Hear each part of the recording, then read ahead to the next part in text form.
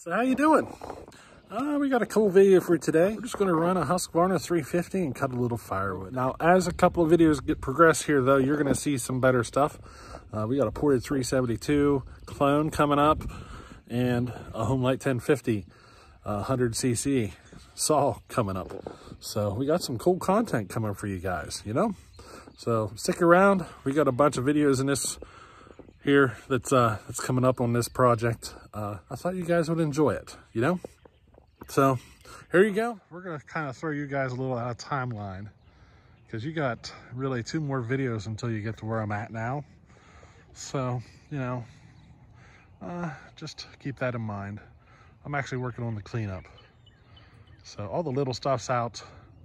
I am getting ready here. It's actually at the end of the day. So next time I come up here, I'll bring the log splitter and get that stuff split up. I got all the brush piled up there. We're gonna have ourselves a nice little bonfire, you know? In fact, I could probably wait until this other tree is down and add that brush to it because there ain't a whole lot of brush to that tree. So we'll see. We might burn it before, we might wait till after. We'll see how that goes. But there she is, she's down. Working on the cleanup. Now, this little nub of a cherry tree that's here, I'll probably end up taking that down for some firewood. You can see the posted sign. So my property corner is literally actually just a couple of feet off of that tree there. I think it's like 2 or 3 feet past that. Just to give you an idea, because the reason I say that is because there's a fence line running through here.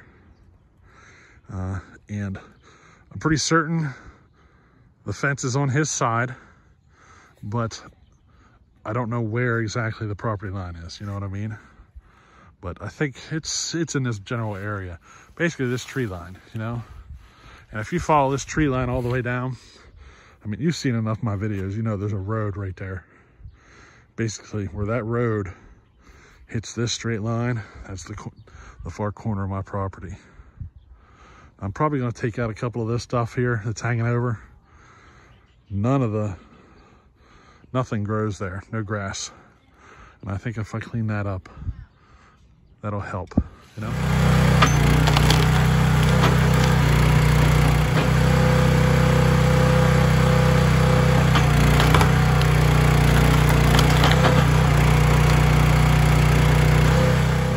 Take a look out here.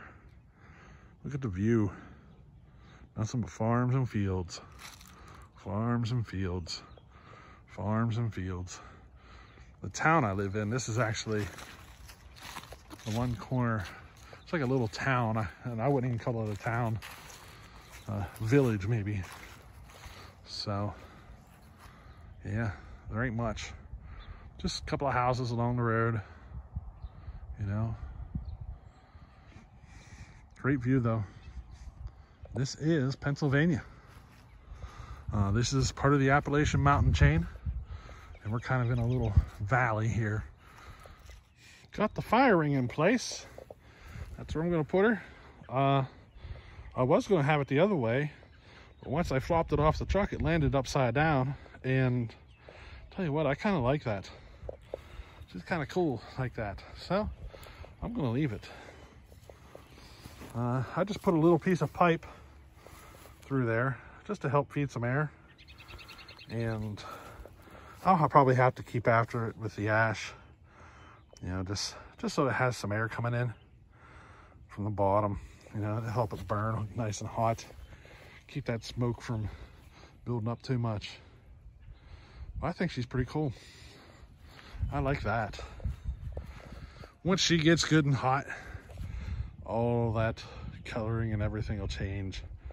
So, you know, we're gonna have to do a first fire in the fire ring, I think, one of these days.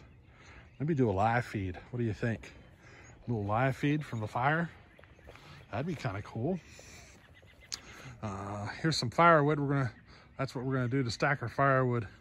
This maple tree it's like taken down. We're just gonna do a little round stack here, maybe 2, but that's where we're gonna put our firewood. And we're just gonna let that grow back in grass. And then we're just gonna stick pieces of firewood around for seating. Something simple. And then maybe eventually we'll weld together a rack to put over that for, you know, cooking. I was thinking about putting rock around it, but I think it'll be a lot easier to weed eat around if I just leave it like that, you know what I mean? So that's what I'm gonna do. I just gotta get this air vent system here that I put in just a little bit better. Maybe even dig this hole out a little bit, this grass out, just to help it, keep it from plugging up so easy, you know? But I think that'll work to help keep some air going into the bottom, don't you? That one little pipe. I found that piece of pipe buried over here in the weeds. There's a bunch of random stuff in these weeds and whatever you want to call this. We're gonna clean this up. Found some tin over there, some metal. That's gonna be the metal we use for the chicken coop. So I wanted to get that dug out, and then we just kind of found a few more things. And I know there's more in there. There's two sections of railroad track, about 3 feet long maybe. I don't know where they are. And I think they're in there somewhere. So I want to find them. See, at one time this was all gravel. You can kind of see evidence of it over there. And I want to get this all cleaned up because this is going to be a lean-to for the lawnmower and the log splitter. You know, storing some of our equipment or whatever we end up with. And I need to get this cleaned up.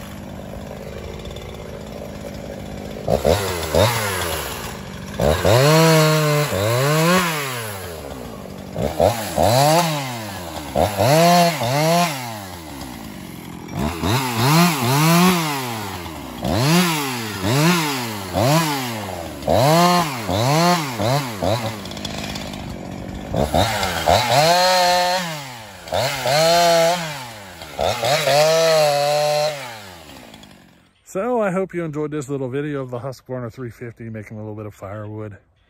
It's a great day today. It is absolutely perfect. So, you know, why not get a little work done? Hope you enjoyed this one, and we'll catch you on the next one. Later.